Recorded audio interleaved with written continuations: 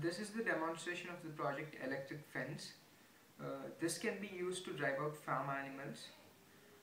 The circuit can be either powered through a solar panel, which is here, and this has some pins here so that this can be connected to the circuit, and then the battery can be powered. Or you can use an AC power supply to charge the battery. So this is how it works when you connect the AC supply.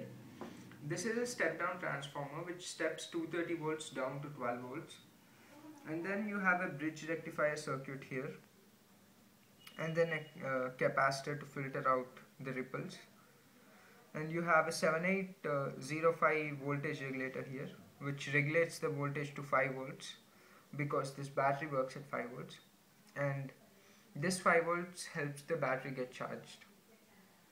So you can either power the circuit, you can either charge the battery through the power supply or through the solar panel.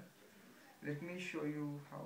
Okay, when I switch on the power supply, you can see that this LED is glowing, which means the battery is getting charged.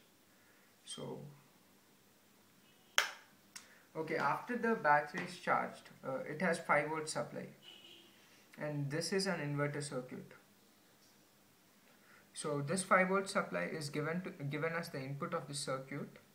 You have a step up transformer here to get back 230 volts and some RLC components to get proper 230 volts AC, and the output, the 230 volts AC output, is connected to these fences. You can see that the positive wire is connected to the second fence and negative is connected to the top and bottom fences. So let me show you how this works. When you switch this on and a farm animal comes in and touches two fences, you can see the sparks. So that is how this circuit works. Thanks.